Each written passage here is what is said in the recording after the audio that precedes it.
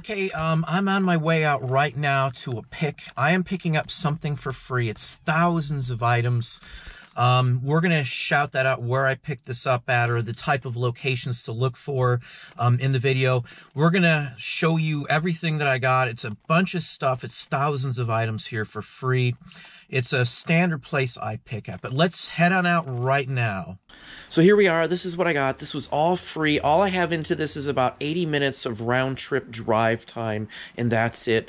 There's 2,000 sheet musics in here, basically. They go back to the 1800s. Quite a big selection from what I saw. I haven't looked through these, but we're going to take them in, and we are going to go through them on the show probably today. So that's what I have. Hopefully that gives you some thought on this. We make a lot of money from universities and colleges. They all have collections and they get rid of them quite often. A lot of stuff is donated and they just don't want it. There's annual book sales, annual record sales, and things along that line as well too. There's 6 different colleges or universities that I personally deal with. So anyway, that's what I have. Hey, how are we doing? Literally, I edited this just a few minutes before I ended up running it on the show. So this just happened today. I've had this scheduled since last week. A few of you know, I've talked to a few of you via chat and online as well. I've been on the road like 25 hours of drive time this week. We've done a lot of trips. I've been to Illinois. I've been all over Michigan. I've been down to the Columbus area doing a lot of stuff. I've got some major purchases in the works going in the background. This was just a lucky flub. I buy a lot of stuff, or not necessarily buy, but we get a lot of stuff from universities and things along that line. They get collections in all the time. Even local libraries get them into, and a lot of the stuff won't be useful to them. So if you look around, a lot of people don't talk about this, but book depositories, library systems, school library systems, college systems, all that works. You can make a ton of money. Just like some of the books. If you're on my Instagram, and if you don't know, I have an Instagram page. I haven't been as busy because I've been out of town a lot this week. But I've posted some things like some free college books I got. We've made almost $300 in just free college books that were given away at the university here where I actually graduated from. Some of these events and things like that I know about because I graduated from there and I keep track. I'm an alumni. I'm in the Alumni Association as well. So there's a lot of stuff like this that goes on. And I deal with 6 local campuses on and off. You know, sometimes there'll be sales. Sometimes there'll be, you know, liquidations. A big donation came in and they don't want half of it. Things like that come up. A lot of people just don't realize that this is a thing. And most museums do sell off stuff from time to time. So it's a good ploy for us. We make a lot of money, reasonable amount of money from stuff like this. The van load you just saw was all free. I didn't pay a dime from this whatsoever. It didn't cost me a dime. Now, I've only looked through one single box of what I got, and only because it's a specific person that's usually worth some money, and I got a couple $100 just in a couple sheet musics already from it, which Patreons, you'll get to see that next week. But I've got a ton of boxes here. I'm surrounded by these boxes right now.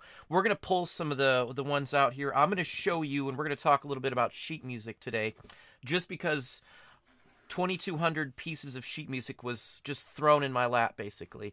All it cost me was about 80 minutes round trip in drive time, and I had a very nice conversation with the gentleman and got to see kind of the library system and everything.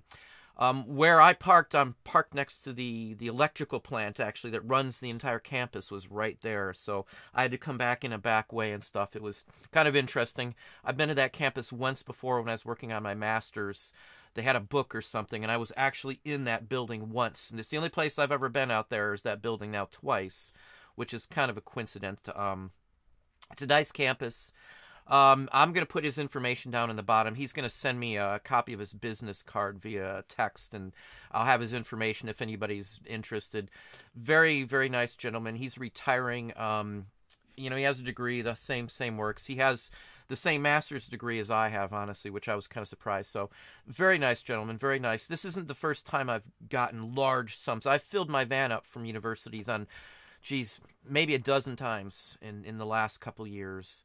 It only takes one. With all this stuff here, a lot of people think that it's just going to be picked through on stuff like this. Now, stuff like this is only picked through to the extent of a historical aspect of it. And that's why I left part of that in there with him talking about digitizing. That is the exact reason why a lot of these colleges and campuses get rid of this stuff. Because it's digitized. It's stuff they have to inventory and curate if they keep it. So they send it off. He sent off tons of this stuff. One of the other campuses out here took some of it, and so did another one that I've dealt with as well, too. I had a little insider information on some stuff like this, so I call around. I know when stuff goes up. I know when the annual sales are. I know when they dump off stuff. This is another one of those insider secrets, I would say. I doubt there's many people that know much about this, but again, I've been doing this for years. I call out the books, as I said, on Instagram. So, there's way more to colleges and universities than books. I'll go into some other topics and things on that in a future video, but there's many other things that we get from universities that help us immensely in what we do, monetarily wise, as well as some other aspects, which we'll go into, as I said. But I'm just going to pull out some stuff here. Some of these boxes of sheet music, as you heard in there, I saw some dates as far back as the 1850s in these lots. So, again, this is all free stuff. You can't ask for anything better than this. Now, some of this I'm going to do some artwork, and you're going to see something that you can do with some of this on the other channel as well, on the Art Professor. If you don't know, I have the Art Professor. It's a second channel. Next video on that's going to be some Victorian Christmas ornaments again, new different styles. Some with wool and things like that. It's going to be something totally different than the last one. But with stuff like this, some of it's art material. Some of it's frameable. Some of it's dead stock. I do a lot with music and stuff, so I love music. If you're looking at sheet music, and, that's what we got here is sheet music. One thing to think about, if the record is rare, the sheet music's rare. I can tell you right off the bat. If it's about something that would be, like a baseball team from 1910, it's a sheet music like that, it's worth some money. There's so many aspects on sheet music that are worth money. If you haven't hit the like button, why don't you guys hit that like button down there? I only got a few likes, and we've got 140 people on. Again, this just happened today. Eastern Michigan University, I was at their main library. It's a very nice campus. If you don't know where it's at, look it up sometime. It's very nice. They do a lot of good stuff. They have a music program there. Key, I'm giving you a little insider, another insider there. They have a music department there. That is something. If you want to dig into this a little bit, you got to know what the universities offer. If you don't know what a university offers, you're not going to know what a university is going to have, who to call, and what to dig into. But again, I've been dealing with universities since years, more than a decade. I graduated not too long ago with a master's, so I've spent a lot of time at universities and realized while we were there, that you could buy other people's books. You could sell, buy them. Back in the day, I could sell them on Chegs before, Amazon was a huge thing. Chegs was still around too. And I'd make money off books from people, and we do other things too, There's a lot of stuff at universities that they liquidate. So just put that out there in your mind. I'm not going to give you every little detail, but look into it yourself if you want to know a whole nother avenue of sourcing. Because you see, this isn't the first time. I've gotten much bigger than this, much bigger lots than this for the exact same zero price. So I say everything I get's dirt cheap, if not almost free. In many cases, I can get free quantities of stuff. The areas that I sell in, most people think is junk. So I can get mass quantities of even records for free, especially 78s. Sheet music I can get free quite often. Even at church sales, at the end of the day, if they don't sell big bins of it, I sometimes can get a couple 100 pounds of sheet music for nothing. Now, I picked up, I don't know, 400 or 500 pounds, I guess. It's a lot of sheet music here. You saw how many boxes there were. We eliminated it down to a few boxes less, but it was still, I think there's, I don't know. I don't have them all sitting right here, but there was a lot of boxes. Let me pull out a few of them here, and let's just talk a little bit about sheet music, for instance, here. Now, something that, in fact, here's a good box here. Something that people aren't familiar with. This is what's called large format. It's 11 by 14, and I think the small ones, 9 by 12, I think, are the two sizes. So you can see them compared to each other. Sheet music, too. Certain performers are worth some money. Other things to consider on sheet music, and let me see if I can find some here to give you an example of what I was going to point out. Probably not with my luck. In fact, yeah, maybe I can. No, I don't want to reach over and grab those. We'll try to find some here, but interesting topics are good on sheet music. Now, this is one I have to look up. I can tell you right now. This has a good topic on it, Caprice Gnomes, Ladybug. I mean, this is a nice graphic one, and pretty much what I see is they're all about this condition. He told me they trashed thousands of them, like 30 or 40 boxes. Altogether, those boxes that you saw, when they got the collection, there was 114 of those boxes is what they collected from this individual. So I'm getting the tail end of this. When a university or a college is searching through them, as I said, they're not looking for rares. They're not looking for what costs money.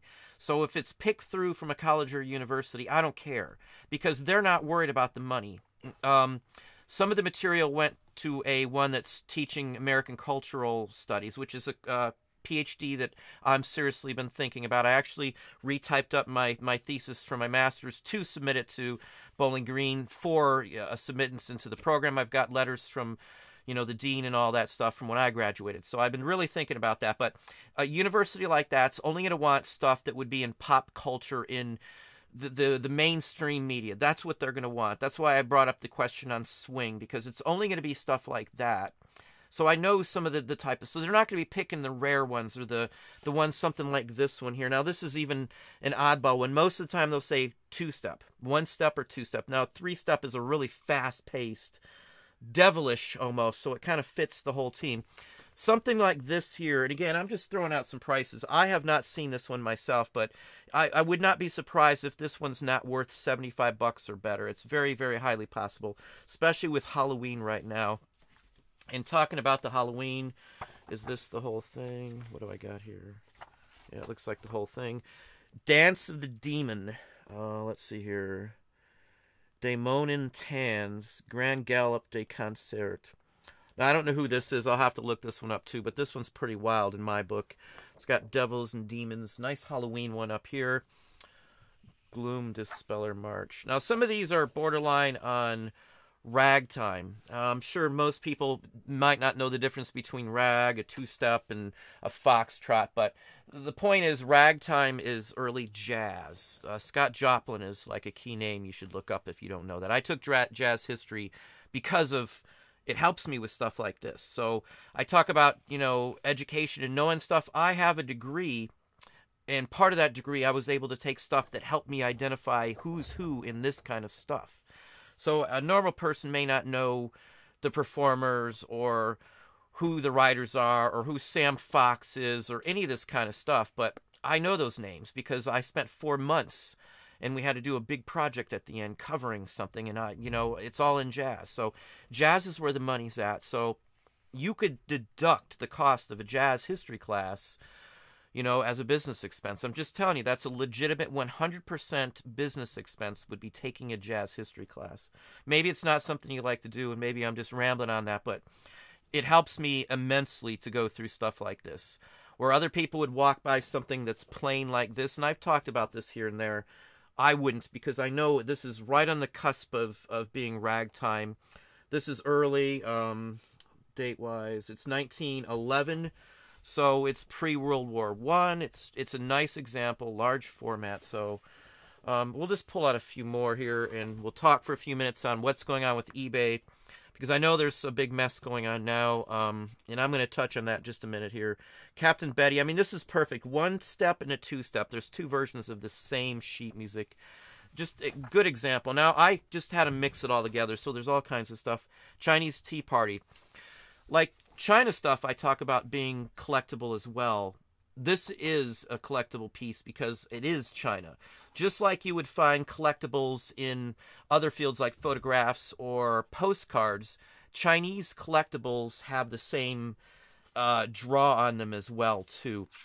Before I go on, let me just give a call out and thank Mr. Buys a Lot for the $5 super chat. I'm sorry, I was doing the video, so I didn't want to miss that, but I do appreciate the super chats when you do that. I wrote it down so I wouldn't forget, and I almost forgot with the paper, so I just want to call that out, and thank you very kindly. Again, these are all good ones here. Every one I've pulled out so far is a collectible, and this is worth looking up. This one's most definitely Bugs, Insects Are Always Good, from the Diary of a Fly, Bella Bartok. Now, I've heard of Bella Bartok, pianist, I would imagine. Here's a real good one here. Again, these are the leftovers. These are the scraps that the other universities didn't want. What I said before is true. They don't look at the value on these from a college or university. If they need a piece plugged in and they only have like certain types of music they collect, all the rest of it's going bye-bye. It's going to go up for sale. It's going to be donated. It's going to be given to another university. At the end of the day, when they can't get rid of the rest of it, this is what happens with it. I walk home with thousands of pieces of stuff for free. Little Nemo. Now, this is a very good one here. Big cartoon series, characteristic two-step. Usually two-steps are like a foxtrot. I'm just looking at the date. 1906, really nice one here. Something like this you might see on eBay for 30 or 40 bucks real easily. So again, I don't worry. It was worth the drive. I had no idea. Classical. Yeah, I figured that was the case, Annie. I'm almost sure that it's a pianist, is what I thought. A lot of these are large format. There's over half of these are large format. Large format is where the money is for the most part. The large size of these. Those are where you want. That's exactly the ones that come out. Now here's one that even says a rag song. If it says rag on it, that's a ragtime classic. Anything that says rag. Here's another rag as well. So all of these are ones you want to look up. Anything that says that like this. Now I'm not telling you go out and spend a ton of money on this stuff. I don't have anything into this. I would have no way bought all of these for anything if I had to spend the money on each one individually. I would have passed on most of these, and I wouldn't even have taken the trip out there. But they're free. So at free, I can afford to just take them all and spend a little extra time looking them up, because I don't know every one. I know rags. I know when they're interesting or like this one. This one looks like, yeah, it is too. There's another format of sheet music, which I don't run across much because they're usually trashed out. But this is from the music section of the Chicago Sunday Examiner. It's a Sunday newspaper from 1908, and this was an insert into there. And these sometimes are very scarce. I showed one of Orphan Annie. In fact, I think there might be another one in here, Little Orphan Annie. And those kind of things are very scarce. So any of the newspaper ones were trashed. They just weren't around very long. So you're going to miss out on stuff like that, you know, without buying these big lots, I guess I could say. Cavalier Rustican Rag, another ragtime. So he had them separated. I happened to put the box that I guesstimated would be earlier stuff, and that's literally what this looks like here. Now here's a real good one, too. Annie will know who this is. Enrico Caruso. You should know who that is. It's been taken off on Family Guy, American Dad. Geez, most of the cartoon series and stuff that does comedy has taken off on this person. Now, this is something that he actually composed, Dreams of a Long Ago. Classical of some sort. This is opera, basically. Like this can still sell. A lot of people will pass up classical sheet music and stuff. Most of it's junk, in all honesty, but there are some really good ones if you know which ones to look for. I'm going to touch on that a little bit in Patreon, but not much. I'm just going to show you one topic next week out of what I found in here, so you'll get a little insight around that one. This one I'm going to have to look up too. Teddy bears and bears, and this is anthropomorphic too, so this one might be a real good one. The Big Brown Bear. I've seen and I've bought 20, 30, maybe 40,000 sheet musics in my day. Maybe more than that. I don't know. It's at least 30 or 40,000 in my day. There's a bunch of these I've never seen before. So Lord knows where they got these from originally, the original person who donated them. But they really have a decent collection. I don't worry if they're separated. I'll still sell them. It means nothing to me. I don't worry if they're tattered or ripped on there at all. These old ones, it doesn't matter. I mean, yeah, they'll go for much more money or a lot more money if they're in better condition, but I'll still sell these. The cover alone, as long as it's complete, it has the front, the back, and they're all numbered so you can tell. Well, yeah, okay, I did pick one. Okay, so now the first inside page you see says 3. you got to know how they number these. This is 1. This blank one is 2. Then you have 3. Then this is 4, 5, and then 6. So if you look like in a catalog for sheet music and it tells you 6, you might be confused on what 6 means. They're not all marked that way. 1 might be the inside. It just depends. But the majority of them, 1 is the very first. The cover is 1. So this is a 6-page sheet music. It's all here. Really nice one too, honestly. Now these ones, I've had many like this before. Now they look like they're the same one, but they're actually different versions of it. This is another size format. There's quite a few different sizes that aren't standard. This is a war era. Paper was expensive. It was used during the war effort for, you know, correspondence and things like that. So, and they didn't use the factories as much for paper, so they had to conserve paper. So you always know you got a World War I one when they're smaller like this. And I'll show you the difference just so you can see it. So, I mean, you can see the difference. And let me just show you one of the big ones again, too, so you can see the difference here. So you can kind of see how the difference is in size. That's the basics of them. War issues I look for, it depends. Now this one's very common. Again, these just happen to be in here. I'm not sorting through these. You're looking at this box just as I am. In fact, there's some copies of the same ones in here, which is fine because something like Jazz Baby I could get 14, 15 bucks for, and I got 2 of them. So, you know, there's at least probably 1,000 or better dollar-wise if I just sat here and sold these. Just by what I'm seeing right here. If they're all like this, counting the ones that I already know I pulled out by a specific artist, there's at least 1,000 bucks just free here. Now, again, I'm going to do some art projects with this, and you'll get to see what you can do with stuff like this as well. I'm picked out, or will pick out, I know there's some angels and some stuff like that in here, which I will pull out. Now, here's a real good one, too. Jazz. Anything that says jazz is really worth looking at. So, just something in my repertoire of things I would look for. Let's see if we got any questions. I don't want to ignore everybody. We'll try and bop back and forth. In fact, since I'm going to look at who's here tonight, I'll probably skip calling everybody out today. I do apologize if that's the case, only because we're 15 minutes back because of the video in the front. If you're just catching us now, I was on a haul today. I've got some footage in the beginning. You can see me picking up this stuff just hours before this, just a few hours ago. I literally got back and just had enough time to process some video and pull it up for this. So in the beginning of the video here, if you don't know, there is some footage as well. Let me see here. So again, I'm going to try to pop down to where we're at now. I do apologize. I'm not trying to skip anybody. Let me pop down a little bit here. So again, I'm not trying to snub anybody here. I'm just going to try and get some questions. We shot off some time here on this. Let's see here. Let me scoop on down here. Yeah, my feed bounces all over, so I do appreciate everybody being on. Let's hit this one here. eBay's issues. A couple weeks ago, I started getting messages from folks that sizes and stuff were disappearing from clothing. So I know that that's what everybody's talking about. Not only that, if you're unaware, I have friends who do car parts, and I do sell some car parts as well too. You know, mirrors, hood ornaments, brand new NOS stock of some things and stuff like that too. It's happening in that department too, and I'm sure it's all tied back to the same type of issues that they had with the photos disappearing last June, where they lost, what was it, like 30 million sellers' photos from a couple 100 million auction listings. I know I lost hundreds of them. I still haven't fixed them all, honestly. It just wasn't worth the time or hassle. Same similar issue.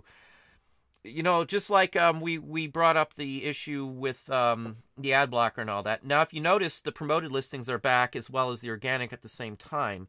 I'm still not running any promoted listings, of course, but the point of it is that they brought them back now. Everybody's telling me, and I've looked into it, you can see the promoted and the original. So you got double again. So, but they didn't announce that, you know. That's the type of thing that drives me nuts, that, you know, hopefully one day they'll learn before it's too late that you got to tell people what's going on.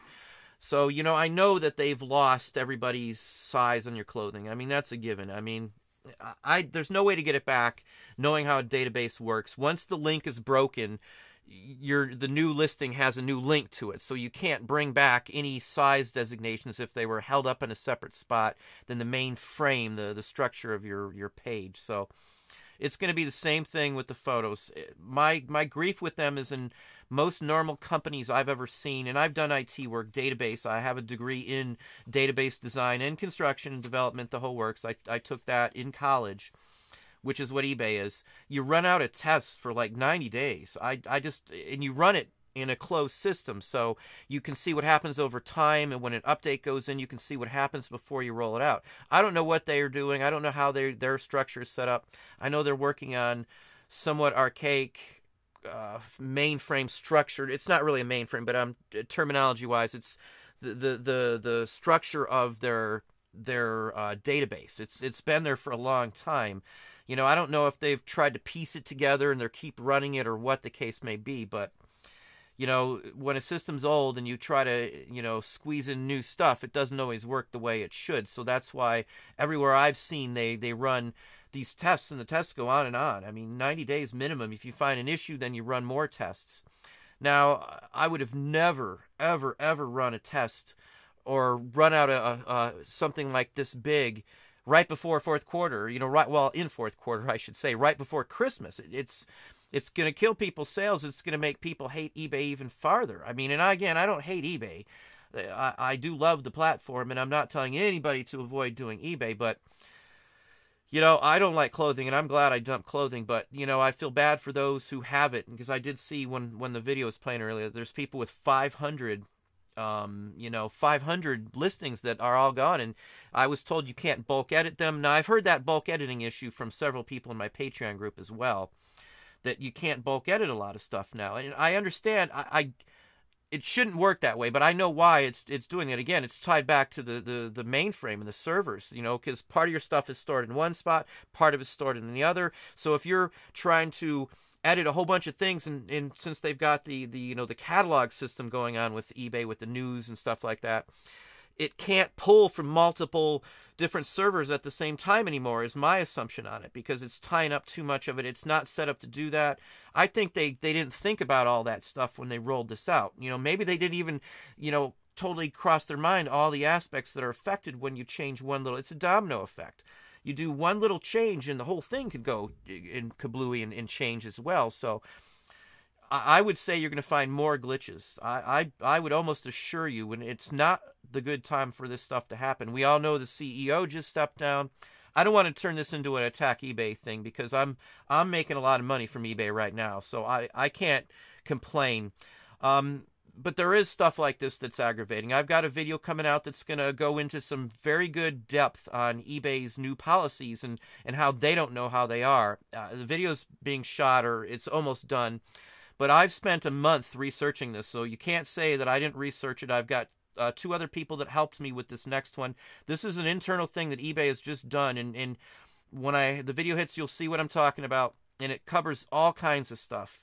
It's a huge undertaking they did. They rewrote all the rules, the policies, mostly for the worst in my book, and I'll explain all that too, but it's not going to be an attack on eBay, so I don't want anybody attacking me for something like that. But the point of it is that it makes no freaking sense. You know, not going to cuss on it, but it's just, it's not making any sense.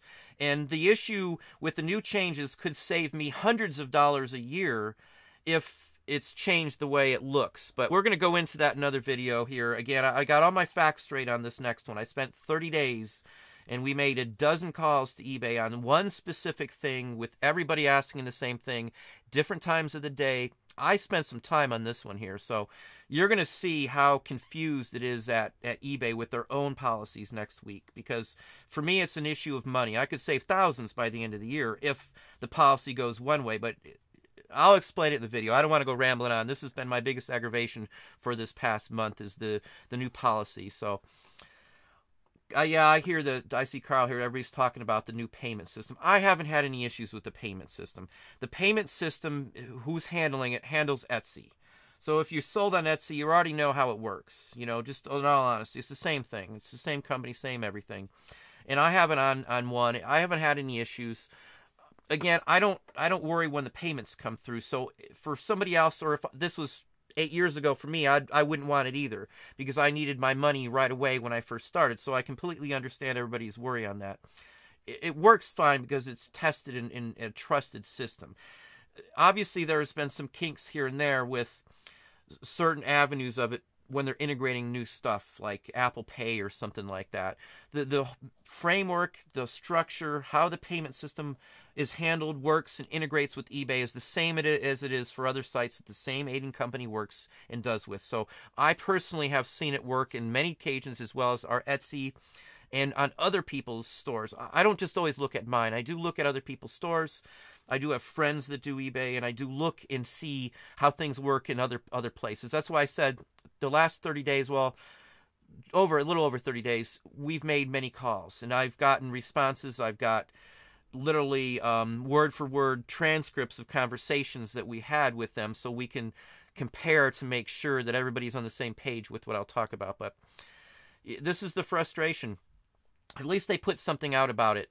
Again, it's the lost sizes on clothing's been going on for a while. So they're just now telling people. So it's already a couple weeks behind the ball from what I've seen and been told. Same with the auto parts. So if you didn't see auto parts listed on there, there's the same issue with auto parts for years and models that they fit on. These are all like individual identifiers for a specific category item, like the actual item. So if they get lost from another server that they're stored on or another database, it can't be pulled back, just like the photo issues. I would say this is literally the same thing as when they lost the photos. It makes complete sense. They did the same similar style mistake a second time is what I would take it as. Why, how, or not, I don't know, but I don't know any workaround about it. Our dogs are running around down here. Now he's laying down on the ground. Again, that's literally what's going on. So if you don't know that's happened to most of the people with clothing, again, I don't sell clothing, so I'm not going to really worry too much about the clothing issue, but let's see what we got here. See if my feed drops off on me again. If you haven't hit the like button, we're like 187, it looks like, in viewers. Hit that like button for us here. It does help out the channel. Promoted listings equals no. Yeah, I haven't touched them since I found out what they were going on with that. Haven't touched them at all. Hang on, let me pop up and let's get to some questions if I know it's a lot of eBay stuff. Just weird that everything else transferred over fine. Hustle and Grind Calgary, welcome. Again, certain items are stored on different servers, or different databases, I should say. So if they're pulling from one database certain information, and the link is broken, it's not going to be able to pull. That's what happened with the photos. So like your main aspect of your listing, the framework that holds everything together is like a static page. It can't be moved. And one image is tied to that page. Every other piece of information is tied to the database that stores it. So all that little pieces of information, your shipping policies, your payment policies, or your return policies, all the business policies, all your addresses, or anything else tied to that listing comes from a different source. So if one link is broken to one source, it can't get that information. Whether it's photos are lost, whether it's sizes are lost, whether your policies all disappear off your listings, that's all things that could happen when a link is broken. I mean, we went into this in college even. Once that link is broken and your listing has renewed and been issued a new number, I should say, or a location field number. Again, I'm trying to be simpleton. I'm not trying to give you a bunch of technical data, but once it's done that, it's a whole new listing technically. Yeah, some of the tracking and your followers will still follow along because it's just kind of bumped over, but technically, internally wise, there's a different number for it, basically, or a different position for it. And once that has a new position, it can't get photos, it can't get, sizes, or whatever it's lost. Whatever didn't carry over that information, it's gone. And I'd be shocked as can be if eBay can find it for you. I would be totally shocked, especially knowing how it worked with the photos. And I talked to people at eBay over the photo issue, so I'm very confident that I'm understanding what happened correctly with my understanding of how a database works. So anyway.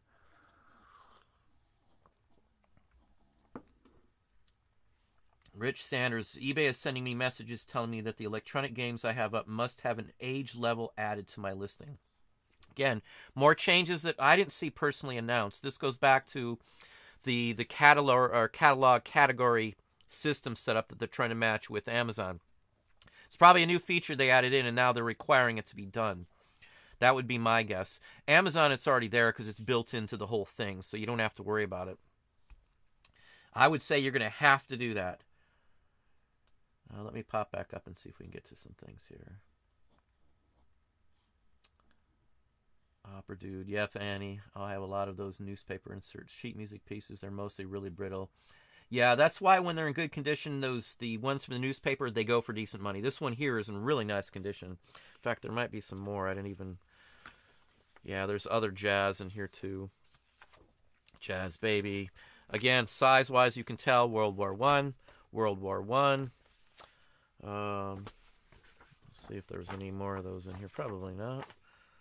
Yeah, here's another World War I era. War Department age. Oh, here's a real good one. Now, I just talked about this on a video, so some of you are going to know exactly what I'm talking about. This is Fess Parker in Westward Ho, The Wagons. Ringle Wrangle. Fess Parker. This one could be worth $75 right off the bat here. Yeah, Fess Parker. Walt Disney Company. Wow, that's a nice one here.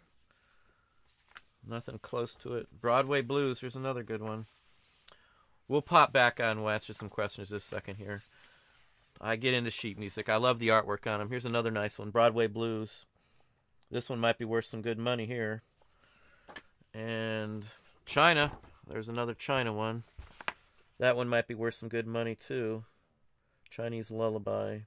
I have to look, again, I'm going to have to look up some of these. I look them all up online. Most of the time I can find them by eBay. If it's a musical song, I can judge it by a record price as well too, just FYI. Let's see here.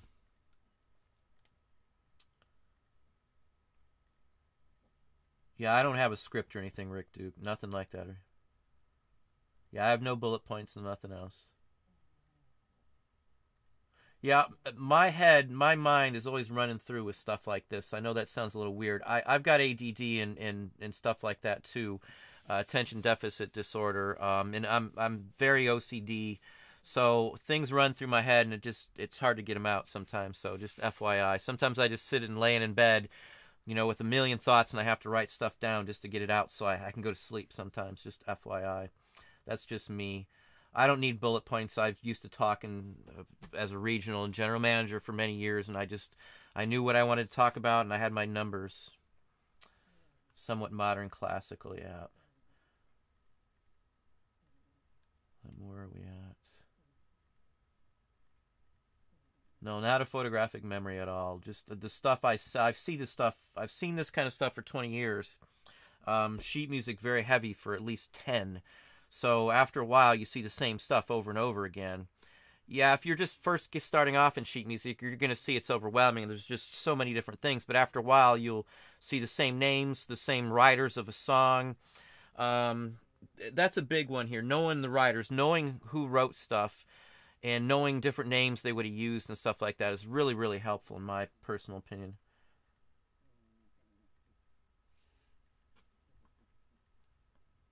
Again, I'm trying to get to some questions. I'm not trying to snub anybody. I know I almost always call everybody out here, but due to time, I can't be on super, super long.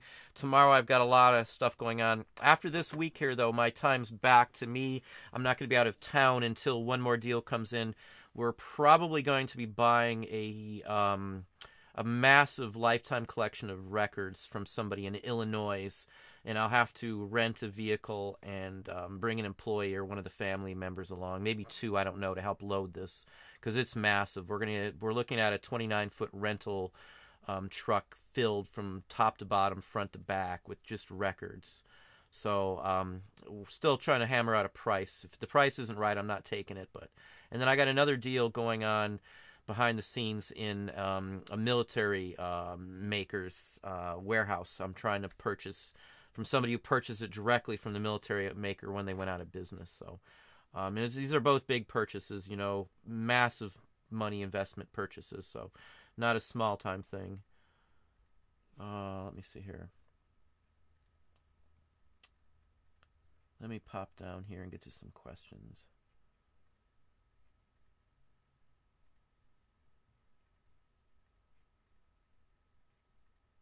How do you find one when it sells when you have so many? Everything is binned up here. Sheet music's in bins.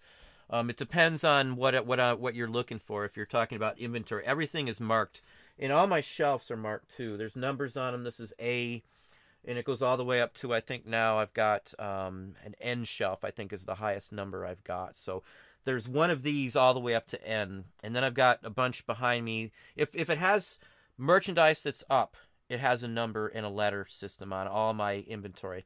If it doesn't have a numbered shelf, it's not listed. So it's real easy to tell anybody walking in here what's listed and what's not instantly.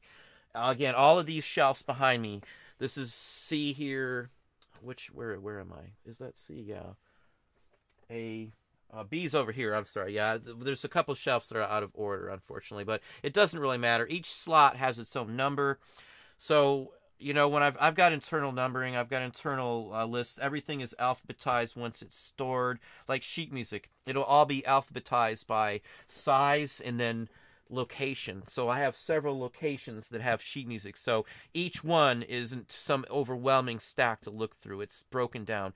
Just like photos, everything's got paper designating like number systems for filing everything, but everything is numbered. So even if I'm not here, I can just say it's in shelf such and such.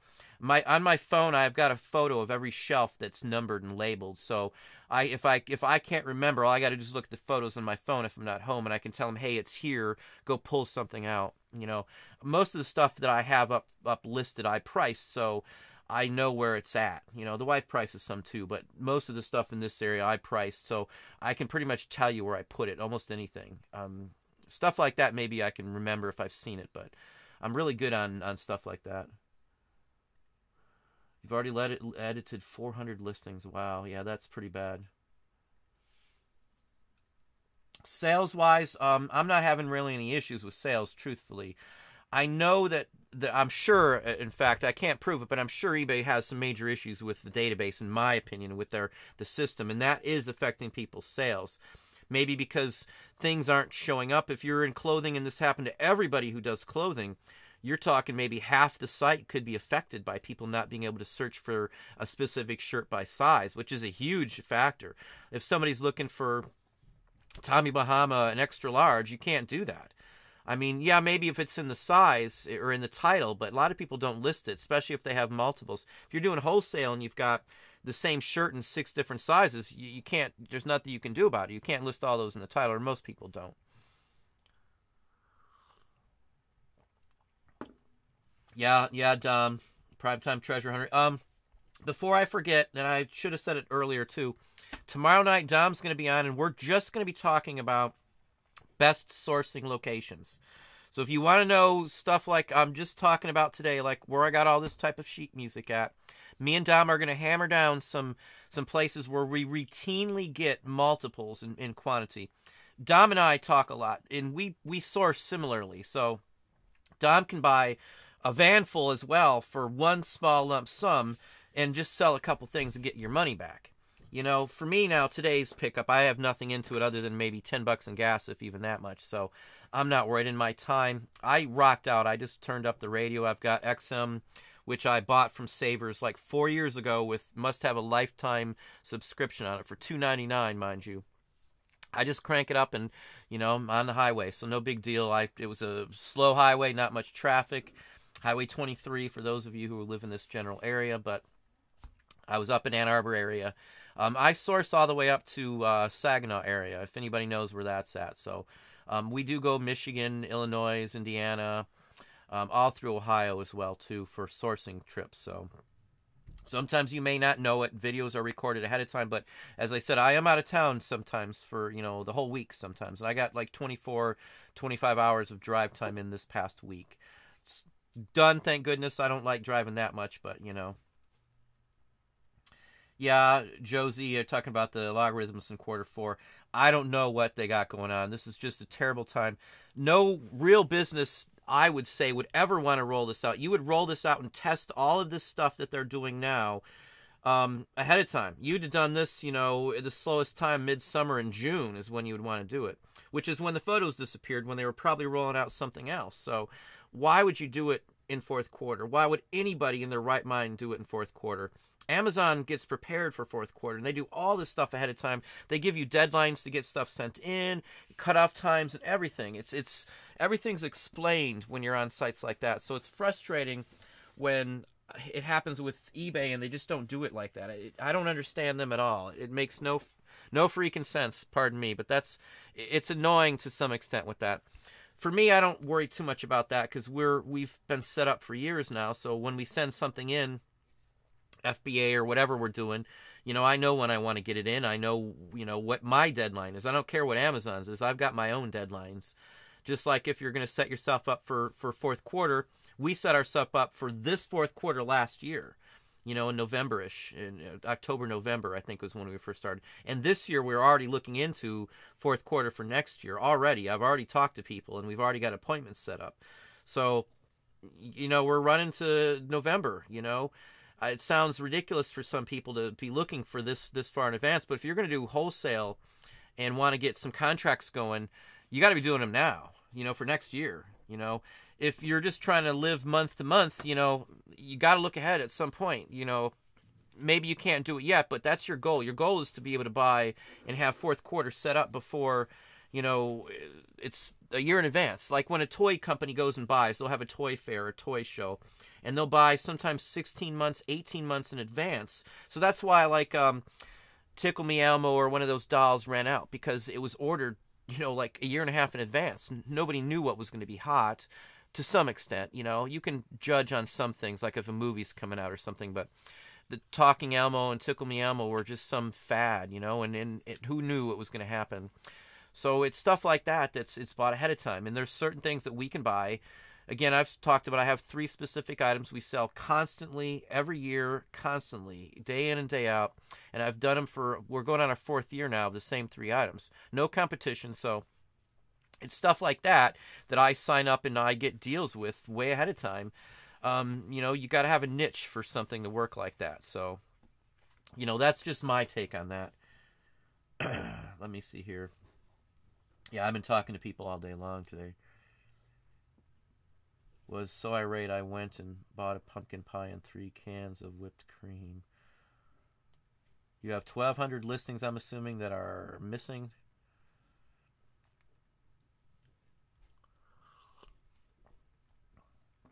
Let's move on and let's see if we got some questions.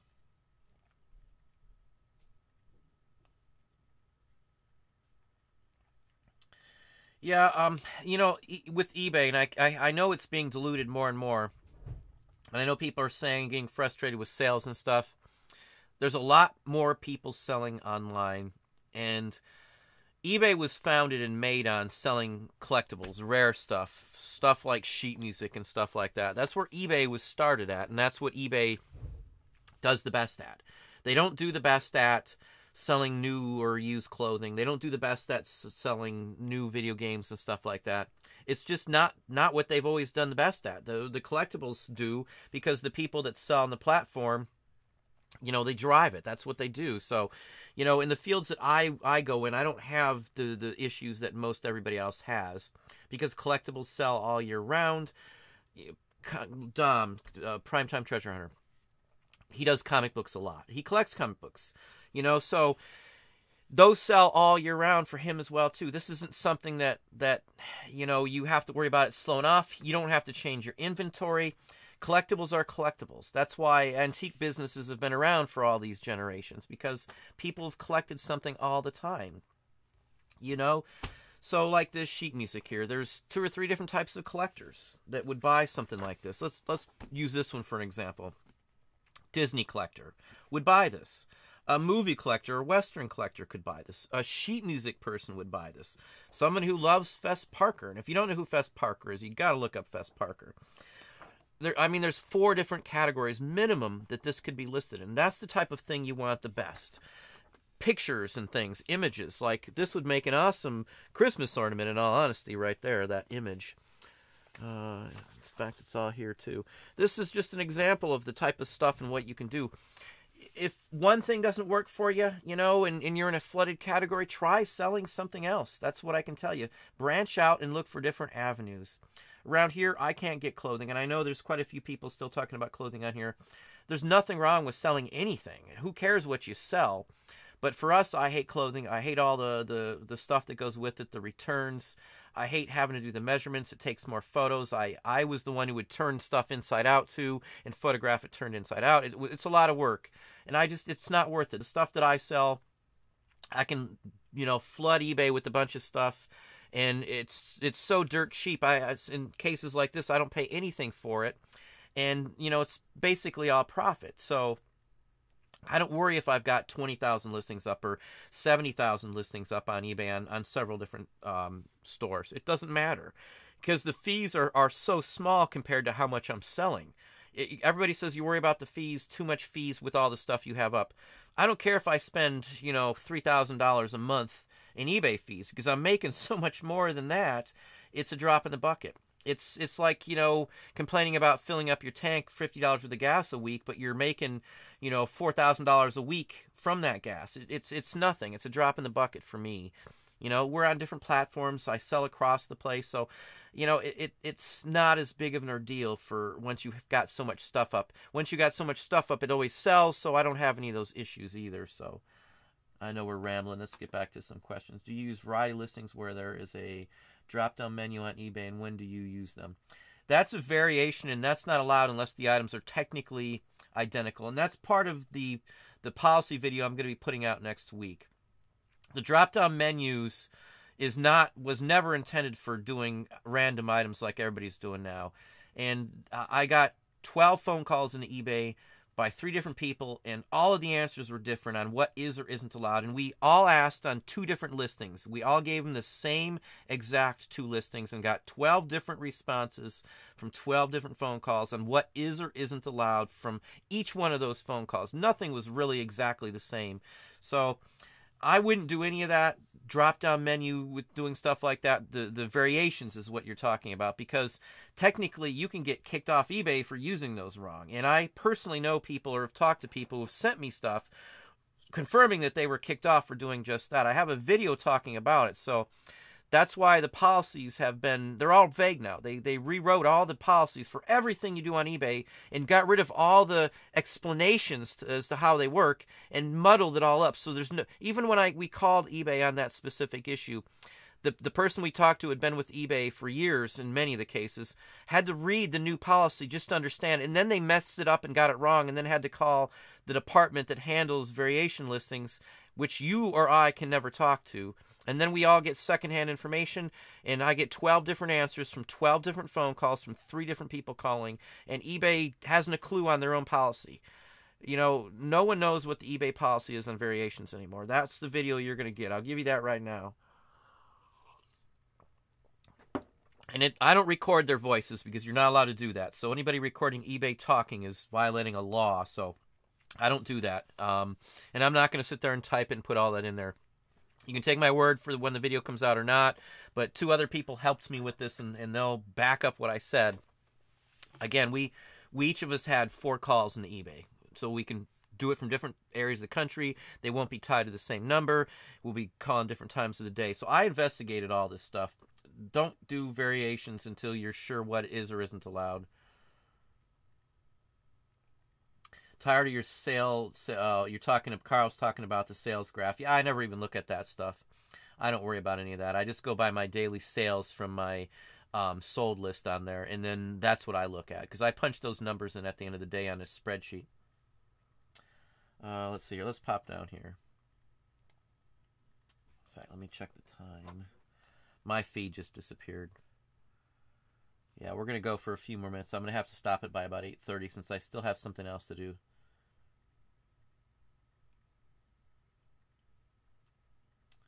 Hang on, let's see here. What happens to your business during recessions like 2000? I never had any recession. We've been on eBay for a very long time. I didn't go full-time till 9 years ago, though. I picked up an ink cartridge today for $2.99 for resale. Watch out with ink cartridges that are used, Robert Edwards. Sometimes if they're old and out of date, they won't work in a printer, and you'll ruin someone's printer. I'm telling you straight out. We bought one like that before, and it came in. It was bad, and I had to clean out my printer, and I could have billed and made the person pay for that too, but we looked into that too, and it's never recommended to get old, outdated cartridges. They could jam up the system and ruin a printer. Just personal opinion.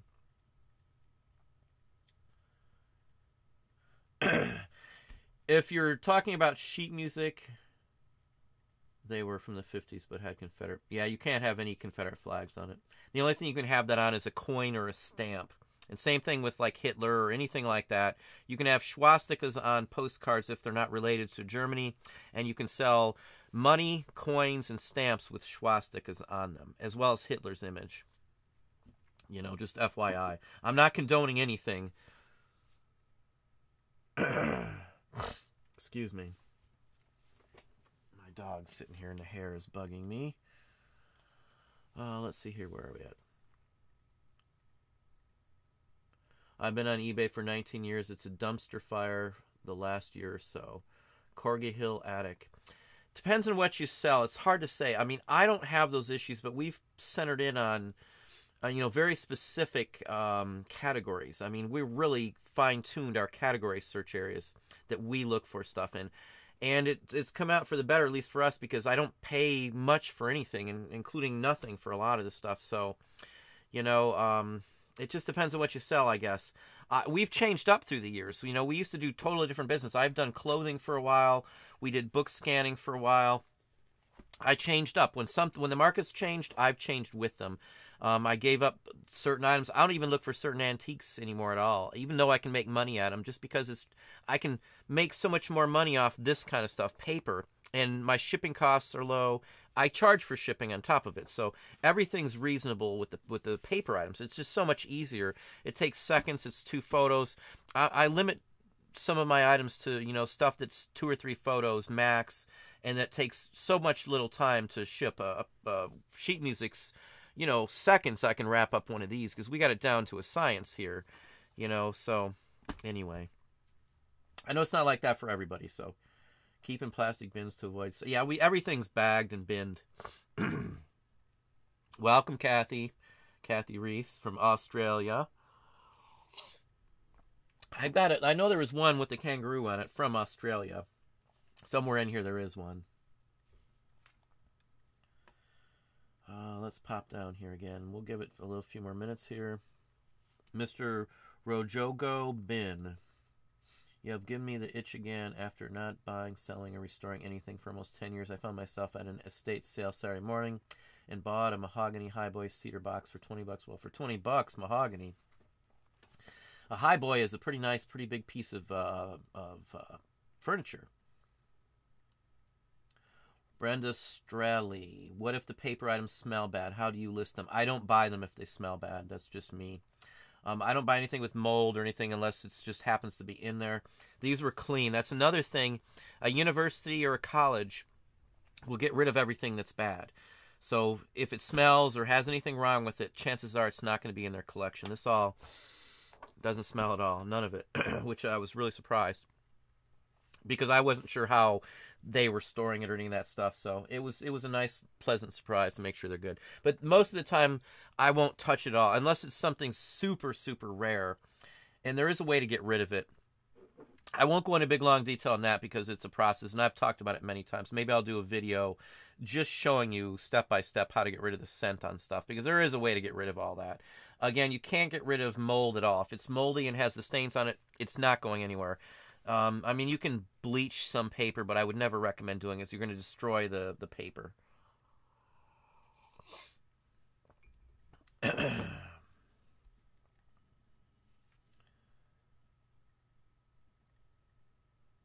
Kathy, eBay absolutely has issues. I got a sale through PayPal. Nothing on my eBay sales at all. Yeah, I just look at my sold listings. I almost never go in there because you can just do it by the day, and that'll be my total at the end of the day. I never trust their breakdown. Excuse me, sinus. Let's see here.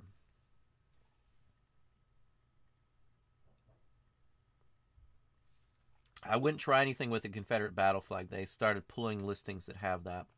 It's actually listed in hate groups and not allowed to be listed.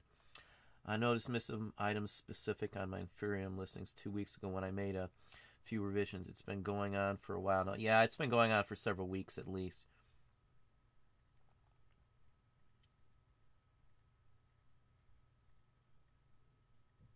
Yeah, I don't... Digicatus, I'm sure I pronounced it wrong again. Yeah, I don't mess with any paper that smells. It's just not worth my time. Plus, then it's going to smell in here if I don't get rid of the scent. So you gotta do something. How do I distribute the cost of a purchase over a large lot like you just bought? I did not buy it. This was free. I didn't pay a dime for any of these 2200 sheet musics. It was given to me by Eastern Michigan University for free. No dime. Didn't cost me a dime.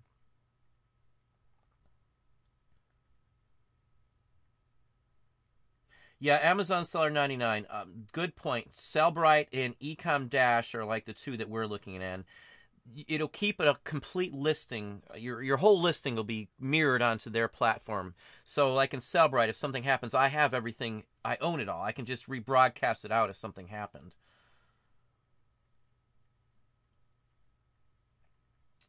Yeah, that's a good point there too. Reseller King, how are you doing? Hey, Craig Landshark Picker, how are you doing?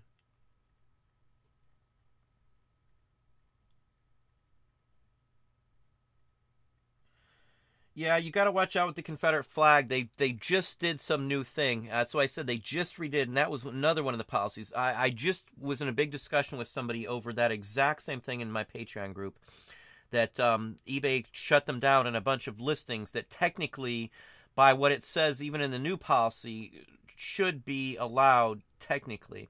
The policy is so fuzzy on everything now that every policy eBay had before, they've rewritten them all now, and they're all vague. Every one of them is vague, so they can say it means anything they want now. They've taken out any specifics that tie those policies down to a specific meaning. It's all gone.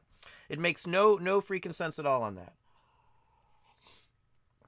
I sell across all platforms, and I have no problem really selling anything unless it's tied to a hate group or something that's illegal. So, I mean, we've sold guns back in the day on eBay when it was allowed. Let me pop down here.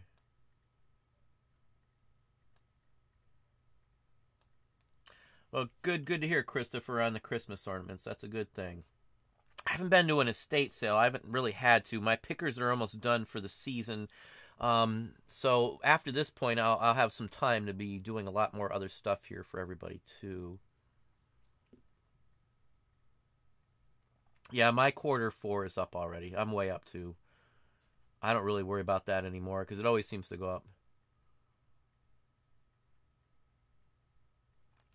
Robert Edwards, there is no specific number. People can have 3 listings and make $500,000 a year, or people could have, like me, 70,000 listings and make $500,000 a year. It doesn't matter how many listings. As long as you've got good items up, that's what matters. And you're making the profits off those items. Let's see here. My feed just disappeared again.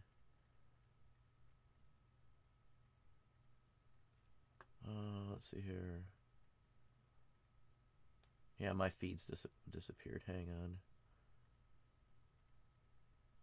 Yeah, Rich is up 50% over last year. It depends on what you sell. I can just tell you that in all honesty. We're up pretty considerable right now from last year.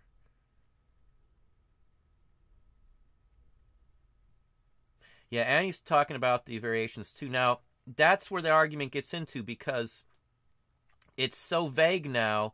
If you call eBay, again, you'll have to see the video because I go into very good depth on their whole aspect of what a variations is or isn't. And eBay doesn't know what a variation is or isn't anymore at all if you call the help desk.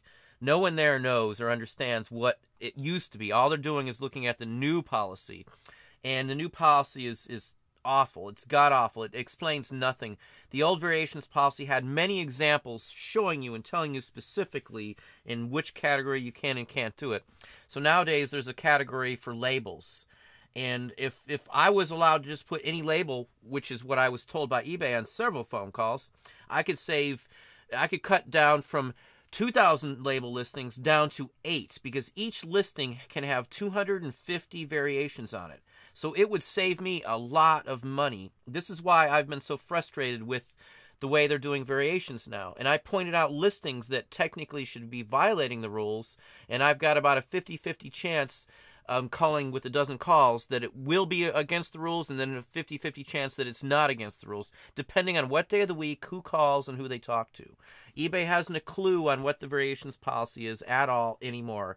That's my assumption on that from making 12 calls, and everyone seems to be different on what they tell me it is or isn't allowed. Just what I can say. Does your patron have videos on how to find these other categories? My problem is knowing where to source collectibles, as I don't find anything you show in my area.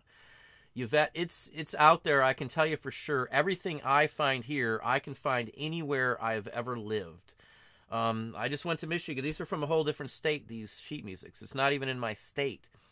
So you can find them anywhere. I find the stuff constantly. I've got a video going up on Saturday from an antique store. We went in there. I've got somebody filming for me so we can see, and you'll get to see a lot of close-ups. We're going to talk a lot about what to look for and what's good about an antique mall. You're going to see me pull the stuff out right there with the people who run the mall. I'll give you the information of where it was and the whole works. I'll have some more of that type of video coming up real soon here. But again, Saturday, that video should be up. We spent the evening there the other day, and I got some decent stuff for the time I was in there, and you're going to get to see some of that stuff on where and what to source, but the stuff is out there. The videos on Patreon talk about the items themselves mostly. The sources to find almost anything I have are local live auctions, church sales, flea markets, and estate sales. If you want to find antiques, those are the places you need to go. Most good estate sales have sheet music. Most everyone. Most good estate sales have records. Almost every one. Most every good estate sale has postcards. Same thing goes for the antique malls. The bigger the mall, the better it is, the more chance you have to find something. But almost every antique mall has records, sheet music, postcards, paper, soda collectibles, soda signs, automotive, tin cans. Everything I sell you can find at those type of places. Local live auctions, the same thing. I've bought all the stuff you see at local live auctions as well. Antique auctions, not just new NOS style wholesale auctions, but antique and collectibles auctions. That's where you're going to find all that stuff at.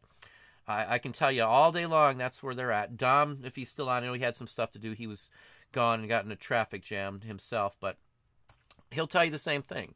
You know, most of what we do and go, I don't have to go to as many estate sales because I have pickers, but for before I had pickers, it was all estate sales. Dom goes to estate sales and finds the same kind of stuff wherever he goes. Flea markets and all that stuff. Church sales are always good.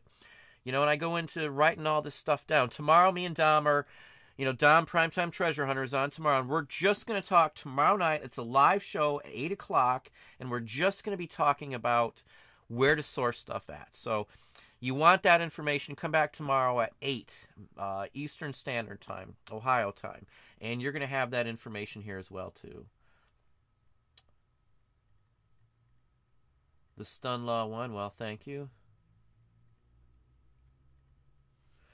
Josie, yeah, somebody, I might ask to post a copy of it in my Facebook group, but somebody posted a real nice message along with a photo. He got his son into sourcing, and they went to a source and did just what I do, and they bought a huge assortment of stuff. I think it's like 1,500 items for just a few $100, and he sold 14 items in the first week and paid for everything.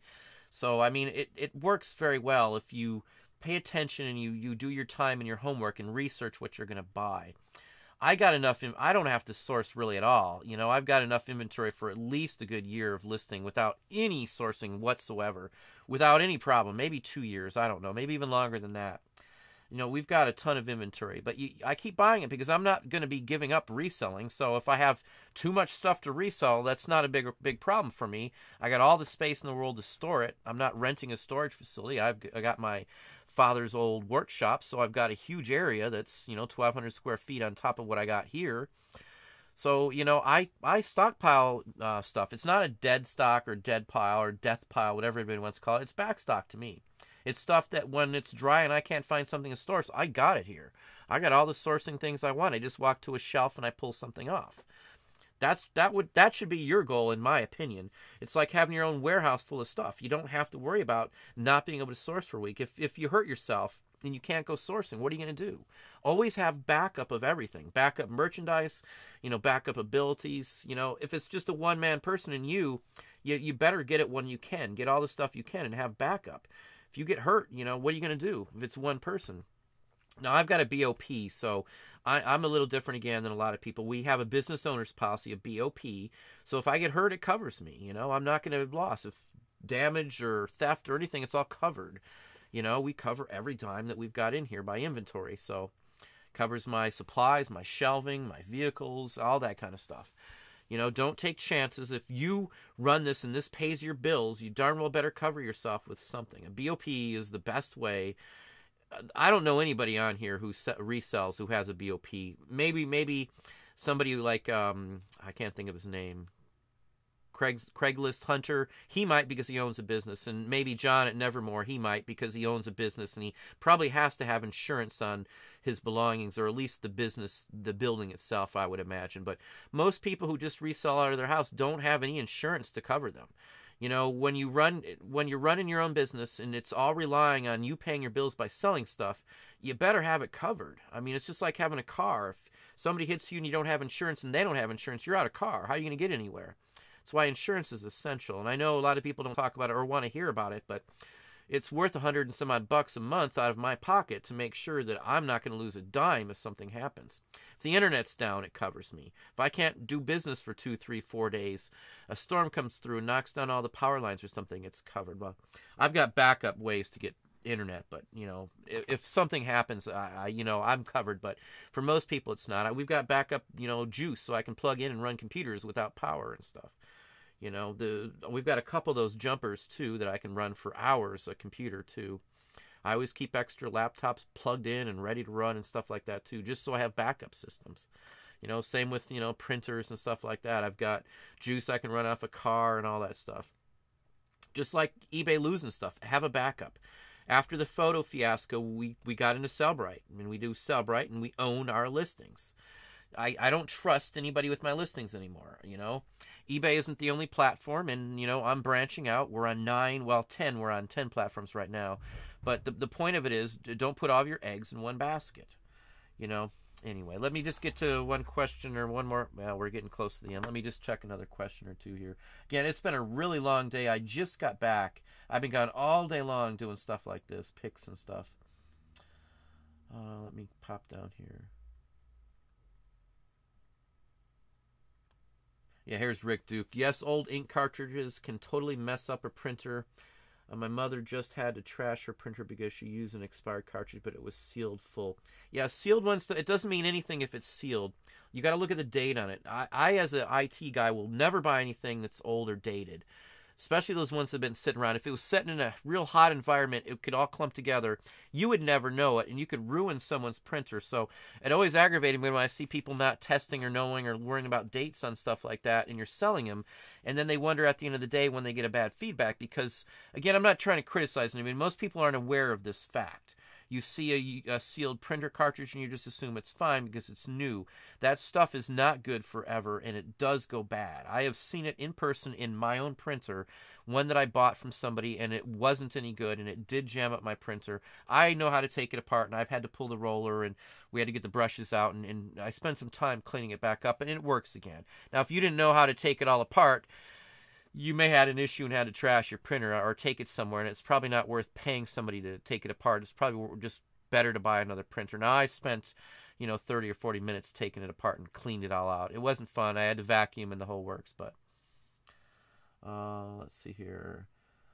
All my kids have been doing the hustle since birth, it seems. Yeah, our kids do it too. I have an old military patch from the Nazi Party with a swastika on it. Am I not able to? No, you cannot sell that on eBay. That is a no-no. Somebody will report it probably and you'll get pulled. No patches.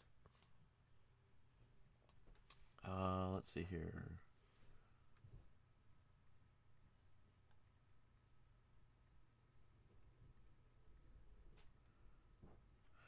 Nazi items are not all banned. You can, as I said, you can sell stamps, money, paper money, and postal items as well. Stamps, history, postal, coins as well.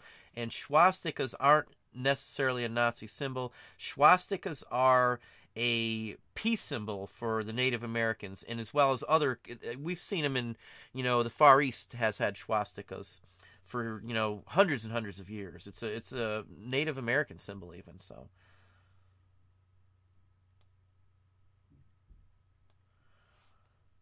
Gnome and the Frog, welcome. New to your channel. Can you touch on old photographs, please? I have videos on old photographs, and I'll probably have a couple more coming out. We were in auction today and saw a box of photos, but didn't pull the trigger. I mean, photos are a huge category to go into. I'm going to have another video out. I would just recommend going through. We've got like 600 plus videos on here, and I've got many that just touch on photos. And I know for sure there's a couple that just touch on photos. Car, military, stuff like that are usually what I go for. Sports ones can be okay too. Photos is a huge area, and we do make a lot of money on photos. I just sold one for $125 the other day. It's in my last sold video that I have up on here too. I better cut it off here because, again, I do have something still going on still tonight. We have someone coming over in about 30 minutes to help us with something. But we're going to have to cut it off, I think, here. Hate to do that to you. Again, tomorrow, 8 o'clock, Dom, Primetime Treasure Hunter, we're going to just be talking about sourcing. It's just going to be sourcing. No back and forth. It's going to be us talking about the best places to source, sourcing strategies. I mean, the whole works on sourcing.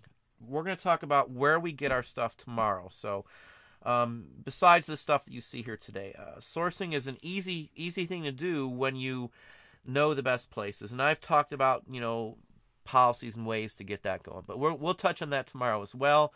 I appreciate everybody coming on tonight. Hopefully everybody had a good evening. Hopefully your sales are going better. I will look into, and we'll probably have a video just about the issues on eBay as well coming up shortly. But I'll just let you go with that, and I hope everybody has a good evening.